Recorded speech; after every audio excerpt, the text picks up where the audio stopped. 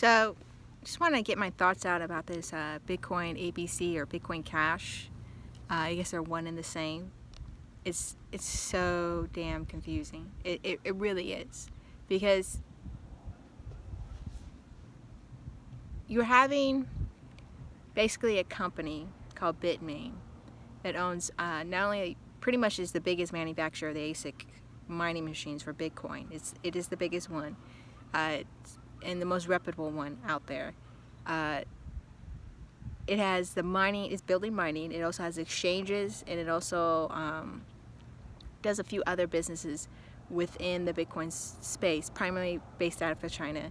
And they are, in essence, forking August 1st because they don't want SegWit and raising the block size to 8 megabytes. Now they're aligned with other companies or groups or mining groups, if you will, within this space to put or propagate this fork, if you will, the Bitcoin, and is causing a lot of contention in this space. And I don't know how I feel about it, because I don't think the fork is, as many people are saying, it's going to damage the reputation of Bitcoin, or having two coins out there is going to confuse people. I don't think that's the case. You know, I'm a Dogecoin supporter, so I'm all for altcoins out there, reputable altcoins, I should say, ones that have some kind of soundness to them. And when I started my series of Bitcoin episodes about the block size debate, you know, the Bitcoin is a messy bitch, basically, I initially had planned, when I started this out in May, I initially had planned out like 7 episodes. I thought it would cover pretty much all the space about the miners, about the exchanges, about the different proposals. This is before SegWit 2x came and popped into the scene. And at the time, there was just these very few small proposals. SegWit, while it was baked into the code already, BIP 141 by the Bitcoin Core, it wasn't activated by the miners, and there was all this contention. And just kind of break it down in 7 episodes. And then as more and more research I did, I realized I had to break all of this down into smaller parts, until eventually I'm almost 30 episodes in discussing the Bitcoin block size debate, breaking down the various aspects and defining, you know, what SegWit is, the various different forms of SegWit, BIP 91, BIP 141, BIP 148, SegWit 2x, which was a new proposal, talked about the first proposal, the Hong Kong agreement, what exchanges are, what their purpose is in the space, miners, things of that nature, just kind of break it down. I'll have a link in the show notes to the episodes that I do have out there. And then this Bitcoin ABC came into existence. And the other thing is the SegWit 2x. You know, this month, you know, all these different, you know, activation of BIP 91, and then the activation of BIP 41, and now we're going to have SegWit. And it's just taxing, really. I mean, we've been discussing how to scale Bitcoin for almost 4 years, really, if you think about it. Like 2013 is when some serious, you know, legwork was being done about scaling Bitcoin, and you start getting work on Lightning Network, which is an add-on to the Bitcoin protocol, another layer, if you will. And eventually I will discuss that, but it might be a month or two before I discuss Lightning Network, just so I can start talking about other things, because there's other things happening in the space. But this block size debate, these proposals, this forking, if you will, that's going to happen, it's been so overwhelming in this space. And kind of get back to the heart of the matter about Bitcoin ABC, Bitcoin Cash.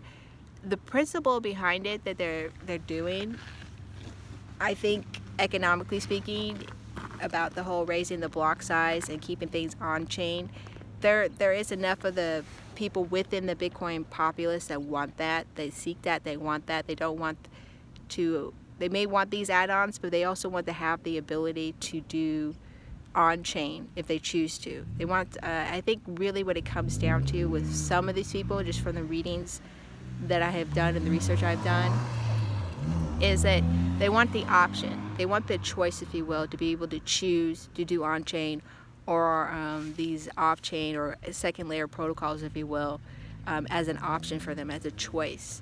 And they don't want to be pushed off of the on-chain, as in the case with, as looking like with SegWit at first, and then eventually there'll be like a hard fork, supposedly back, you know, all the way out in November. And it has to do with like mining fees and you know, being able to do small transactions, microtransactions, if you will, you know, $5, $10, $15, $20 transactions at a very small nominal rate, and not this $1 to $5 that was going on. And some of that has to do with this thing, which I will eventually discuss, about the Moby Dick, if you will, that was spamming the network for almost 2 years to kind of push either the Bitcoin Core developers or pushing the community as a whole to actually do something about scaling. And again, all this is just extremely messy, and there's conspiracy theories, there's all these different people have all these different interests, and it's very political, which is fine, you know. Bitcoin in itself, I think people kind of forget, is very political.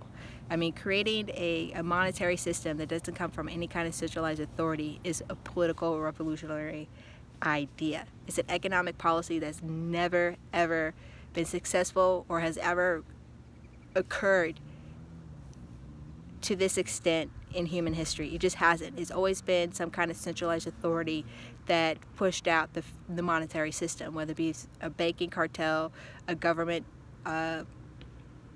entity, or even a religious entity, or intersectionals of any of these three kind of groups. But now you're having individuals pushing out a monetary policy, or a group of individuals, which is the case with the Bitcoin community. And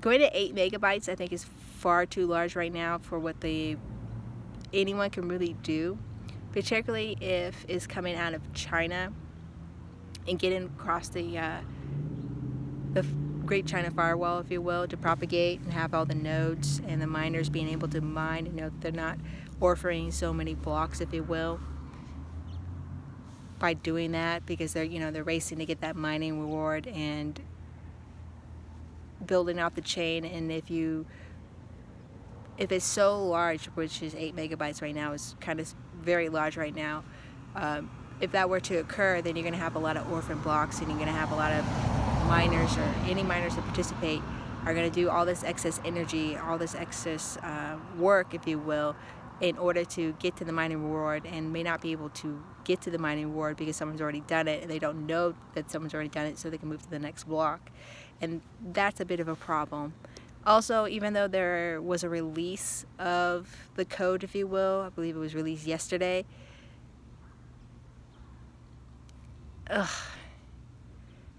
again, it's a whole mess. You know, this is kind of why I just started this series of episodes, Bitcoin is a Messy Bitch. But what I wanted to talk about, I think what's kind of missing is that I think it's necessary for right now within the Bitcoin community, if there is going to fork, now would be the time to do forks, because you would want to do a fork when we're 10 or 15 years or 20 years into this, have a contentious fork or malicious fork. And I do think, from reviewing the information I have, looking at both sides of the issue, people against it, people that are for it, people that are making the proposals, I wouldn't say all the different sides, if you will, all that information out there, I do think this is a bit of a malicious forking, if you will. And I'll eventually kind of break down with it. I do think it's going to be successful. I think people underestimate the infrastructure, the economic infrastructure within China when it comes to their monetary policy within China in of itself, how this may in fact be, as some people have dubbed it, the Chinese Bitcoin. I think people forget that in China, mobile payments is a thing there and has been for a while now, almost 5 to 7 years with WeChat, and the consistent and constant integration with WeChat. So there is a culture there to have mobile payments versus here out in the West where it's just really beginning. Yeah, you have Venmo, you have PayPal. PayPal's been around for almost 2 decades now. It started out like in the early aughts, so it's almost reaching 20 years that PayPal's been in existence. Venmo's been around for maybe about 5 years, and there's other similar type plans out there where it's integrated with, Facebook and things like that, and even Facebook's getting into some integration where you can load up your credit card, and maybe there might be some kind of Facebook payment options and stuff like that. Everyone's doing it. Snapchat has like SnapCash. Things like that are happening within the Western space. And then you have, Kenya with M-Pesa, which what was it, like 2007 really is when M-Pesa came into existence, where the minutes became a currency, if you will. Their mobile minutes became currency, which eventually turned into M-Pesa, and there's a whole integration there within the eastern portion of the continent of Africa where people utilize M-Pesa, and it's spreading throughout the continent of Africa through the telecoms there with M-Pesa. So you have that. So you have the existence of the idea of mobile payments existing there, and I think what will eventually happen with Bitcoin ABC, because it's a Chinese-based company, because it's a Chinese-created currency, if you will, that you will see Bitcoin ABC or BCCC or whatever their acronym is going to be will eventually be integrated within the Chinese economy, and that's going to be a big boost for that particular coin, because as 1 billion people, many of them are already utilizing mobile payments as it is, and now they're going to be utilizing a cryptocurrency, if you will. A cryptocurrency that might have a tacit nod, if you will, from the Chinese government. Another thing that people don't factor in is that the Chinese government still has an overall hand in their economy. It's this weird controlled, not controlled system that they have going on there. And with the crackdowns that have happened already with the exchanges and even with the Bitcoin mining, I think maybe that's why some of it is happening, why some of this is happening. At the same time, if you think about it, if you are a big enough company or corporation like Bitmain, then having something like your own cryptocurrency, your own viable coin out there that you, in essence, pretty much control, if you will. You have the most of the hashing power, you have a say in the code, you may even have the wallets and the miners and even the businesses lined up for it, is a boon for them as a business. This is something that the banking cartels are trying to do. This is something other businesses are attempting to do out here west, but haven't been so far very successful in creating a private blockchain. And even some extent, governments are attempting to do this. I believe it was Taiwan or Malaysia may have pegged their currency to the Ethereum blockchain. I'm not sure which country did it, but there was a recent country that did that a couple months back, pegging their currency to the Ethereum blockchain, tokenizing it, if you will. So these are things that are going to happen and will happen. I just don't think anyone expected it to happen this soon, and I think that it's happening with the Bitcoin ABC.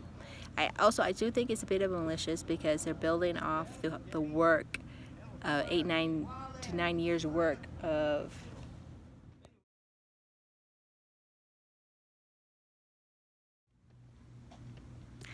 I think that there is a being able to build off of that, having pretty much a good chunk of your work already done, again, is a boon for them, but malicious in the sense that it's not done with good intentions. They're saying one thing, but it's really something else. It's really basically creating a government/corporate coin versus a decentralized monetary system that's built for the individual. But at the same time, I don't believe this will break Bitcoin. This is what I'm saying. Like, this is now the time to have these type of malicious attacks. This is the time now for Bitcoin to go through this, so that way when we seek to be the global monetary system, we have all our ducks in a row. We've been through all the trials and tribulations. We've been through all these various attacks on the system, and people will be able to trust it. They will see and look back through the history of the coin. They can look through all the bad actors, all the bad actions, and how the community as a whole and the infrastructure as a whole has been resilient to that and has endured. Because if you look at, the global crash that occurred between the period of really 2006 is really when it started, but I think the history date is like 2007 to 2010 is the official history timeline of the global economic crash that happened. You can see that all the bad actions that the current economic structure was doing, and of course no one got away, everyone got away with it, no one went to jail over it, and all the bad actions that happened and the result of that, and how many people still feel powerless. That's why they went into cryptocurrencies, that they have no control over their financial wealth, and that they cannot trust the governmental institutions to respond in a reasonable, fair manner when it comes to financial policies and financial actions. Is obviously a clearly very extremely crony capitalist corrupt system.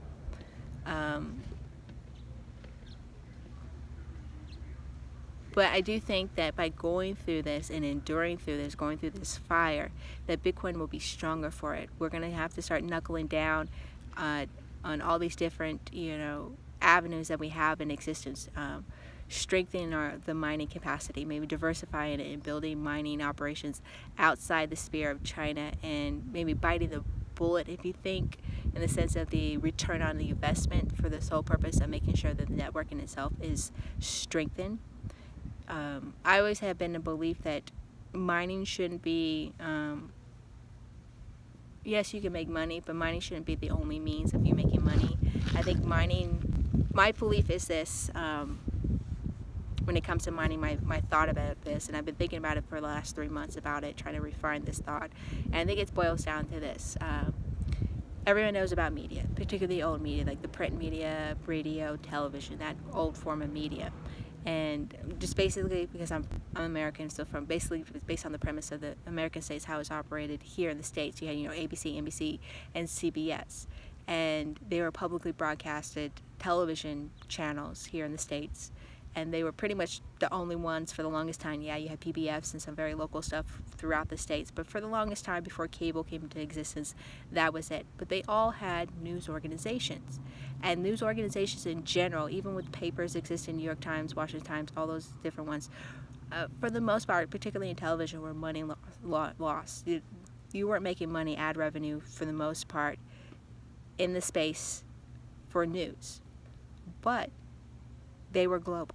They went to all the different places. They covered different wars. They did all these investigative reports. They did all these things because the thinking on the level of the corporations at the time that owned it was that they felt it was their responsibility to do these news organizations. And two, it was okay, it was a money loss, because it was a social good, if you will, to have a very sound, very strong, very fair to some extent news organization. You needed to report the news. It was important for freedom of speech. It was important for the social good of the community, both locally, nationally, statewide, to have a sound news organization.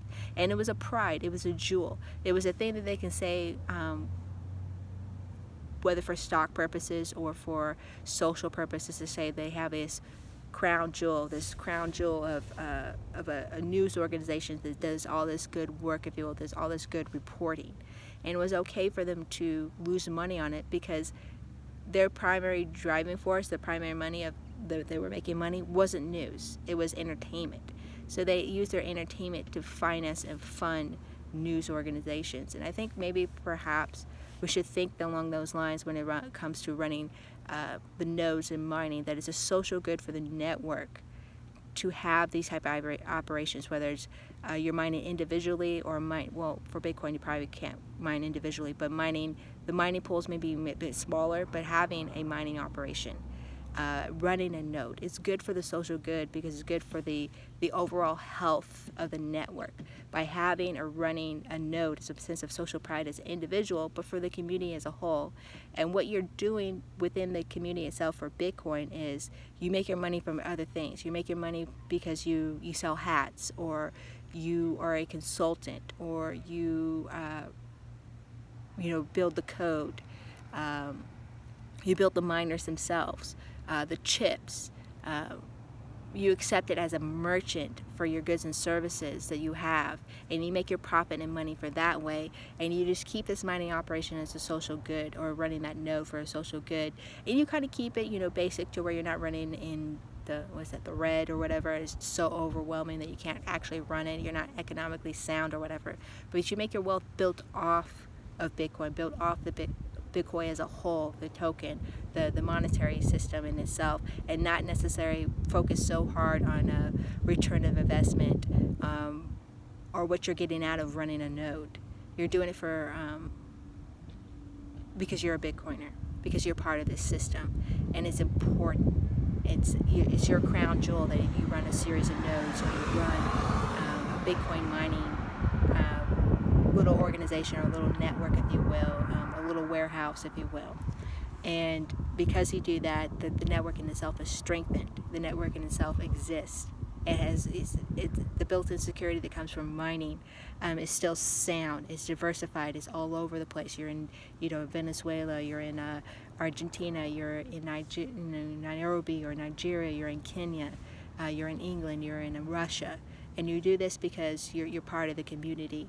And because you have this business, you can say, hey, I sell these hats. I sell these computers, I sell these mining devices, but I also run a mining operation, or I also run all these nodes, or I build these type of products for this space, so that I can receive coins that way. And my return on investment on mining is not important to me. What's important to me is that I'm part of this community, so thus I run this mining operation, or thus I run these nodes.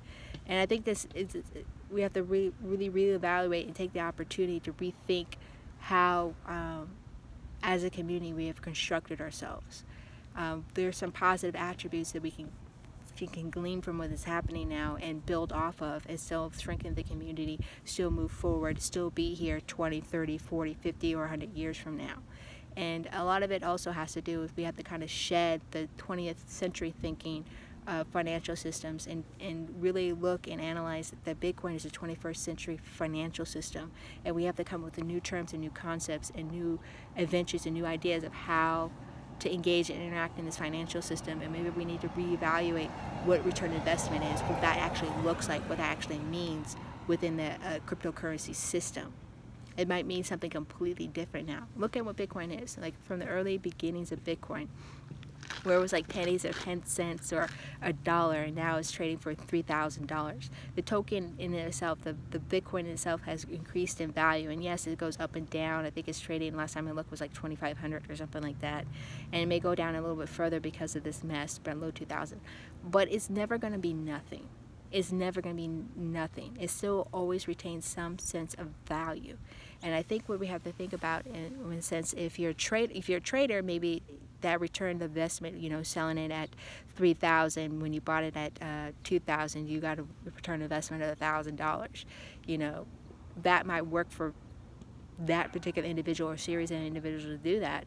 But overall, for the health of the community, that shouldn't be the driving factor of, selling the coin or trading the coin out for other coins or something like that. It should be building off to where, yes, it can be a stored value for long-term, like savings, but overall utility is something that we really need to really focus on. I think we got lost in the sauce, if you will, about the Bitcoin proposal and the fact that the coin was going up so high in value. I think we lost the emphasis on utility of the coin in itself. I mean, if you look at Ethereum, there's ICO madness, or even Dash to some extent, or even Litecoin, which has activated SegWit. We have to look at what type of utility that we're building off of as a community, that people will want to participate. They want to build off. They can see, they know that they can get X value overall for everything off of this particular coin. Not just simply individual financial freedom, but the freedom that comes with it, the ability to be able to, pay their bills, or set some aside and know that they actually have some kind of saving that's not going to be squandered or taken away. Being able to build off their businesses, if you will, and being able to be successful in the business because the income that they're receiving, the value they're receiving, that they may never have been able to receive value before, they can with cryptocurrency. Projects like yours is attempting to do that, where you can get your media content monetized. Steam is doing that now with a Steam token. Pure Tax, Alexandra, there's all the different types of, on the media end, attempting to monetize that type of system so people can have value for the content they create. Merchants have been in existence from kind of sort of the very beginning. Silk Road, whether you like it or not, was a merchant provider. Granted, the goods that were sold there were not lawful or legal in many countries, but that's actually changing in of itself. That type of monetary value, where you'll be able to get the types of goods and services that you want at a whim in an almost near instantaneous fashion, is essential and important. Also, how maybe refining or changing the nature of capitalism in of itself, the raising of funds that are coming through Ethereum, the ability for people that actually have sound projects that actually could get financed now, because venture capitalists didn't see the actual value because it wasn't instantaneous value. It's actually value that might not come into like 5-10 years. So now you can do like this very like long-term thinking when it comes to value, where you can actually wait and have some understanding or assurance that the value you've put in you're going to get out of, which you don't necessarily get quite so much anymore. Maybe initially in the stock markets and when companies first formed or stuff like that, you may have gotten some sense of that for some corporations or some companies, but that's really really changed. People want that instant return on investment so fast, so quick. That's why there's so many companies that kind of crash and burn all the time in Silicon Valley, which is where a lot of capital is being spent right now. But now I think with the ICO movement with Ethereum, even though there's a lot of technology stuff being built, I think you're going to start seeing a lot of manufacturing or other types of businesses being built that not necessarily don't fit within that tech sphere. You might get back to, like, thanks to 3D printing, you might actually get back into investment in robotics. You might get back into investing in actual manufacturing where there wasn't really that strong a return investment because you had to have so much capital to invest in order to make it work. And now you can raise that capital, but maybe you can do it at a smaller scale and then build up into that bigger capital wealth. You can actually have a proof of concept or a proof of product and be able to shop your company like you never could before. And that's what I think really, for me, with this whole Bitcoin ABC / BitcoinCash thing boils down to, is that we just need to reevaluate our concepts of economics, our concept of community, and our concept going forward of what we want from the cryptocurrency space, what we want from Bitcoin in itself. I kind of discuss it in one of my episodes where I discuss, when it comes to consensus, the kind of downsides of it is that there's a battle within Bitcoin in itself. Is it a stored value or is it a digital cash? And we're seeing the kind of the results of that because that wasn't really defined early on. It was kind of left vague because when Satoshi Nakamoto wrote his paper, he kind of addressed both. And maybe that was a mistake. Maybe he should have picked one or the other, or he thought we could do both. I personally think we are capable of doing both, but maybe it comes down to what is done on paper and what is actually in reality when you put it out in the world is completely two different things. That maybe it can only be one or the other. And right now, those are the kind of sum it up. Those are the kind of the three things. Is one, what is Bitcoin? Is it stored value? Is it digital cash? Two, we'll endure this particular hard fork. Now is the time to have it so that we can be stronger as a community, as a new economic platform to have this type of attack. We will survive this. We can go forward. And three, reevaluating and rethinking of the overall community and economic structure of Bitcoin, and start building more utility into the system so Bitcoin can reach that mainstream level. So that's it. That's my thoughts. Thank you for listening, and to the moon.